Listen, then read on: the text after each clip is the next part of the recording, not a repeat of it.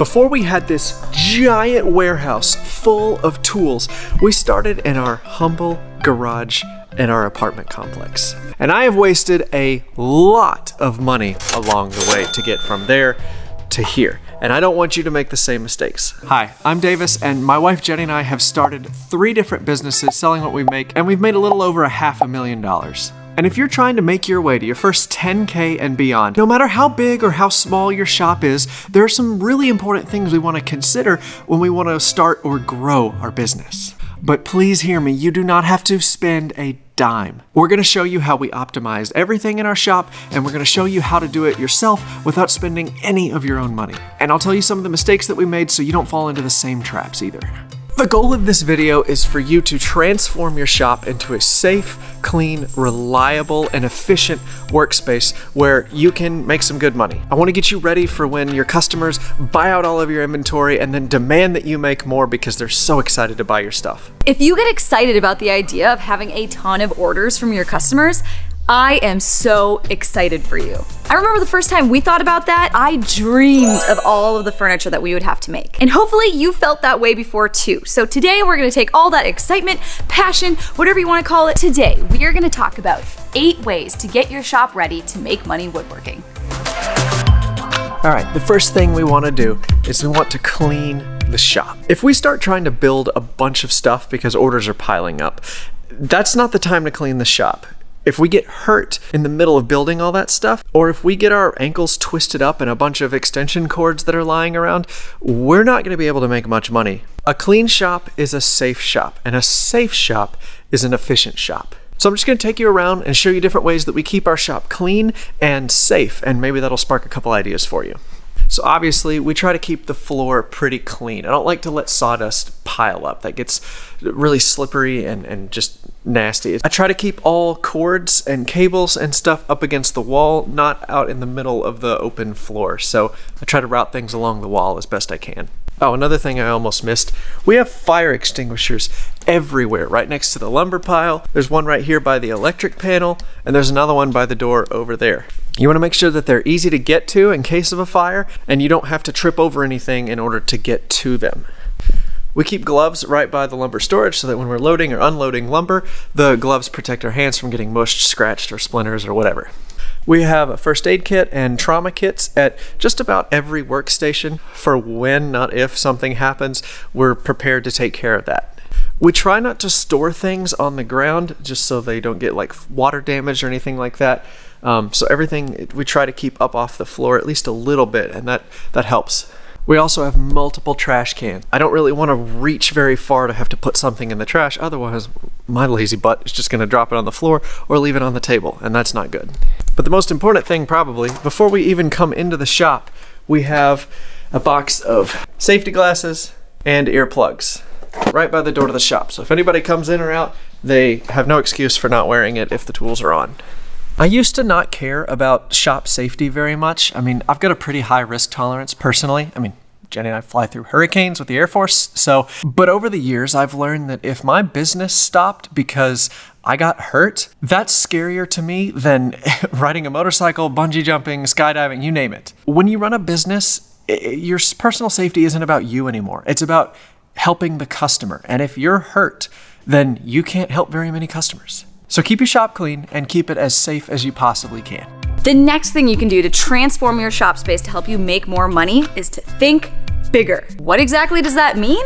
Well, if you want to make your way to your first 10K, you're gonna have to make a lot of stuff. And you probably can't make your garage much bigger. But I promise you, there is always a way to make it happen. We have to use our imagination to figure out what our shop would have to look like if we had to build, say, 100 cutting boards or 5 kitchen tables all at once. When we get a whole bunch of orders at one time, like we all want to have, we need to have a plan of how we're gonna get them all built and delivered on time. And the most practical tip we have for this one is to make everything mobile. So what you're gonna do is you're gonna go into that drawer where all the extras for your tools live. You're gonna pull out all the casters you can and put the big tools on wheels so that you can move them around when you need to. Keeping your big tools mobile will allow you to build a lot of things all at once and then completely reorganize your shop to be convenient and efficient for the next step of the build. Even if you're not able to put your tools on wheels, sometimes just knowing where you're gonna have to stack things or where you're gonna have to put large amounts of lumber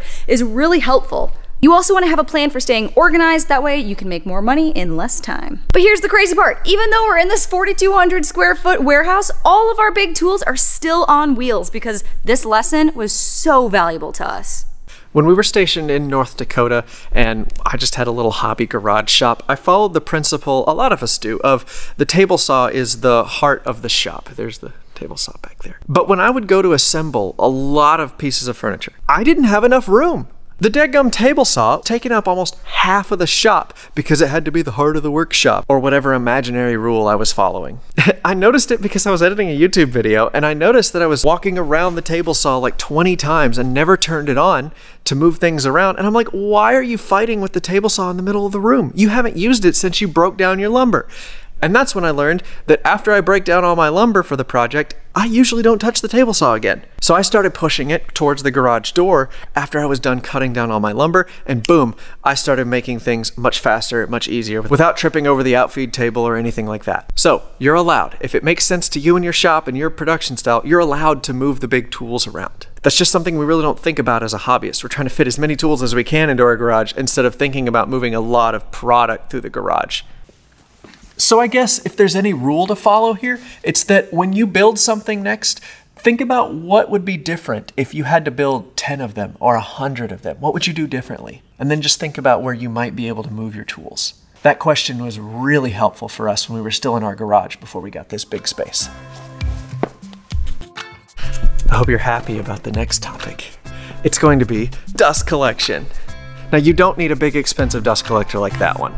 When you're first starting out, literally just a shop vac or even the vacuum from your house, if your roommates will let you, is a great way to keep things clean. If we're gonna do a lot of woodworking, we're gonna be creating a lot of dust. If you have to route a profile on a tabletop and the whole shop is covered with a ½ inch of man glitter, imagine how much dust there would be if you had to build 10 tables this week. We've really gotta get a hold of the dust. It's much easier to collect dust up front than after you're finished.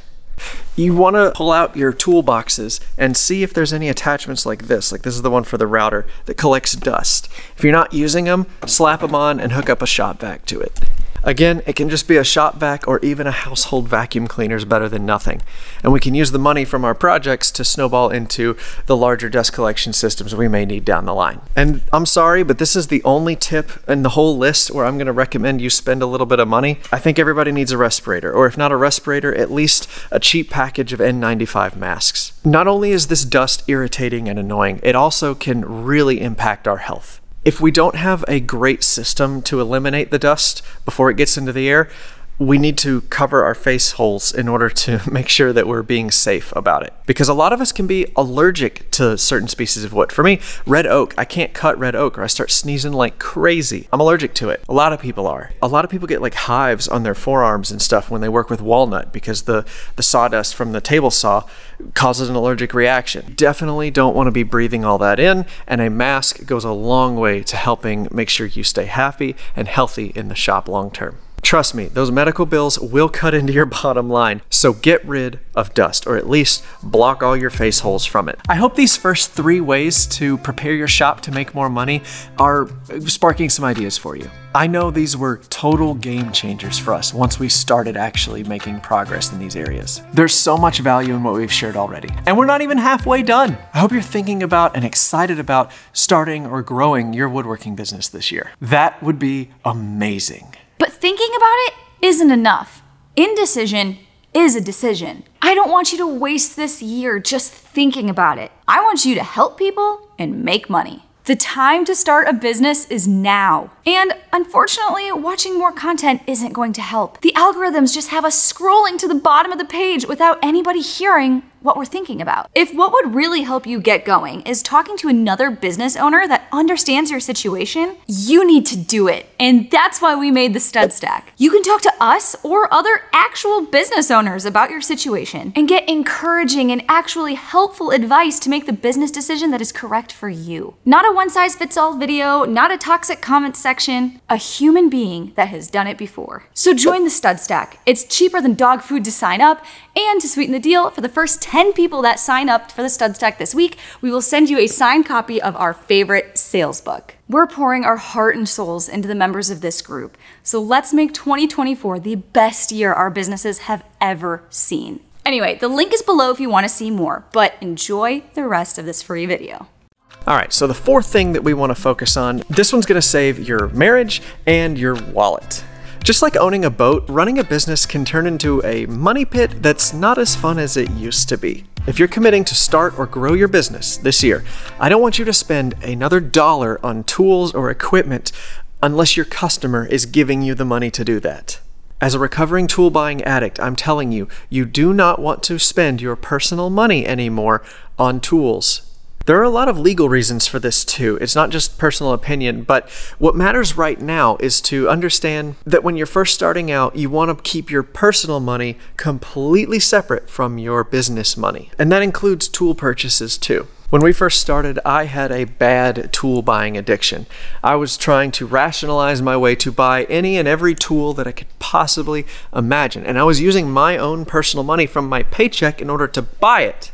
Which is fine if it's a hobby, but if it's a business, you're just sinking more and more money into the pit. After a few months in business and of selling a few things, Jennie sat me down and showed me how much profit we had made in the last couple of months. It was actually a negative number. It was like negative $3,000. I was confused because I knew I was charging enough to make a profit and the business bank account had money in it. So I asked her why it was negative. And she showed me the total for all of the tools that I had bought since we started selling things for a profit. She showed me that I bought those tools with personal money, but only used the tools for jobs and other clients. And rightly so, they should be tallied with the business money, not with my personal money. And from that moment, I was so embarrassed. It's taken me this long just to tell that story. I was so embarrassed.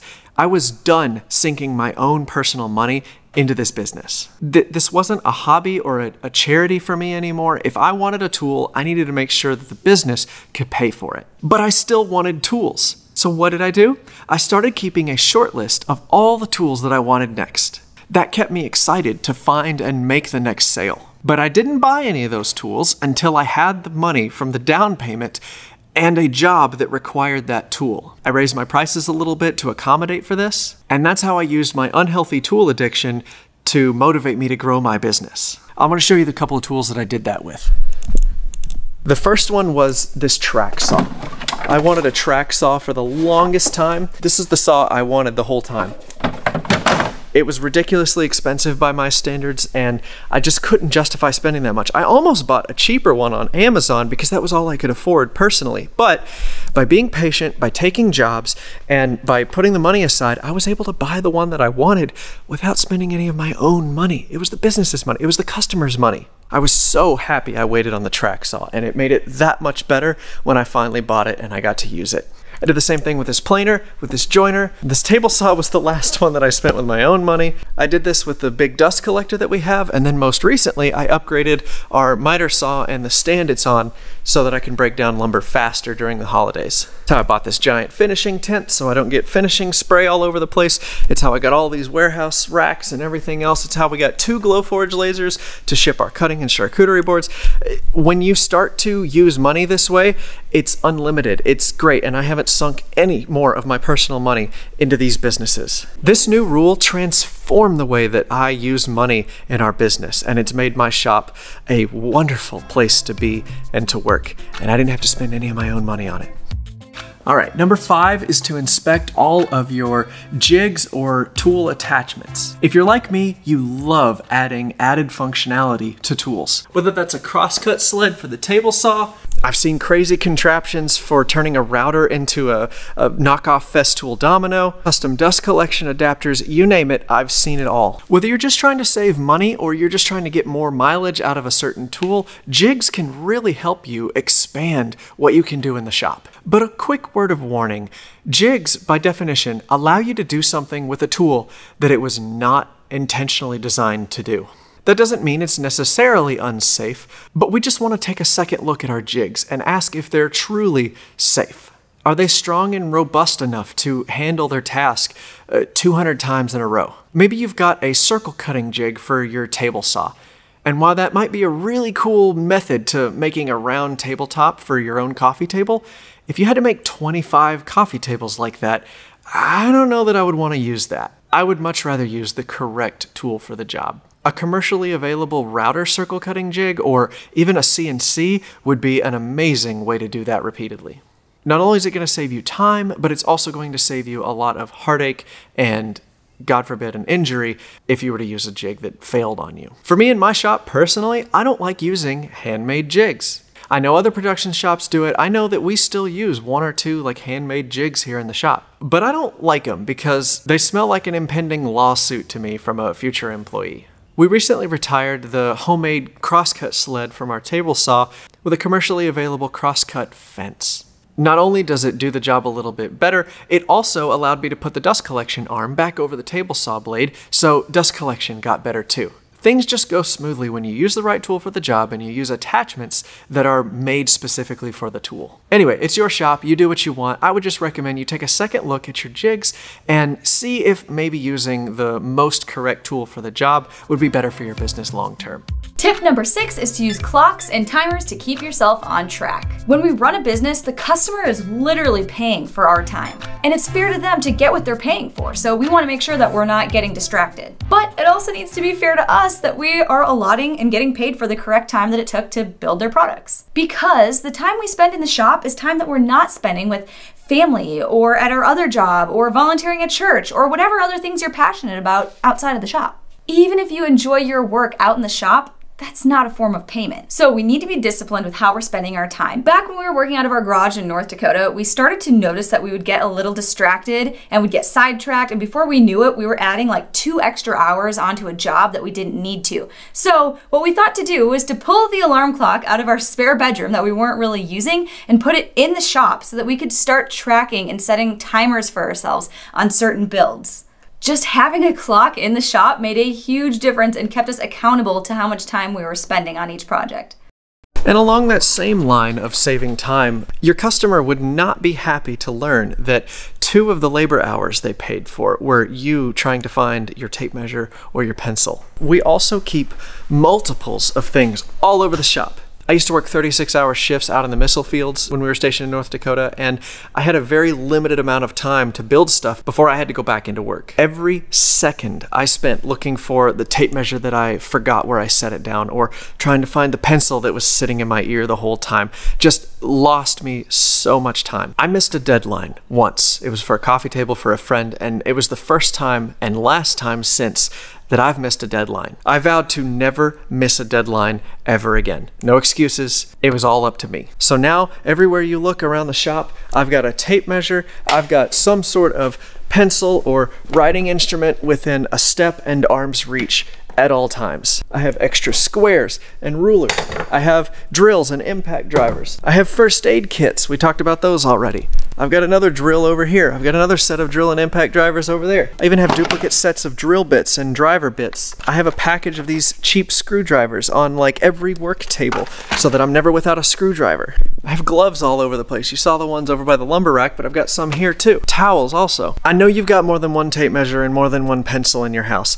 Just put them around the shop in the most commonly used areas. If you lose your tape measure, don't waste time looking for it, just grab the spare one. A cheap box of mechanical pencils, you can throw one in every corner of the shop and 2 in your pockets and you'll never be without a pencil. You do all that, you're going to be shocked at the amount of time you save, and you're going to be able to stay focused on whatever your project is without getting distracted. Because if I start looking for a tape measure, I start getting mad that the workshop is cluttered, so I start cleaning, and before you know it, I spent 2 hours cleaning instead of finishing the project I was working on. I don't know if you want to call that ADD or whatever, but I really struggle to stay on task, and having multiples of everything around the shop really helps me do that. Maybe that can help you too. And for the last tip, I want to share with you something from one of the members of the Stud Stack. One of our business owners in there has a business that makes thousands of dollars, and they don't have a shop. They don't have a shop. They have a carport, and they have a membership to a makerspace. They build custom furniture and they don't even have a shop, and they make thousands of dollars every year. See, you can do all the shop improvements you want. You can rent a 4,000 square foot warehouse, fill it full of tools. You can pipe dust collection through the walls and coming out everywhere if you want, but that's not going to help you make money. At the end of the day, you can make money without a shop.